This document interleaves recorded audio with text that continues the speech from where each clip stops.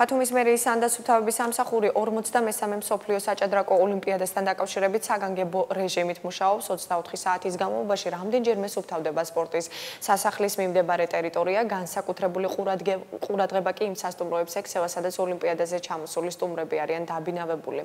საჭადრაკო ოლიმპიადა ბათუმში 25 სექტემბერს გაიხსნა და ხვალ დასრულდება. ამ ხის განმავლობაში მთელი ქალაქის მასშტაბით სხვადასხვა ლოკაციებზე დასუფთავების ღონისძიებები აქტიურად მიმდინარეობს. გარდა ამისა, განსაკუთრებული ყურადღება ექცევა იმ სასტუმროს მიმდებარე ტერიტორიებს, სადაც ოლიმპიადაზე ჩამოსული სტუმრები არიან განთავსებული.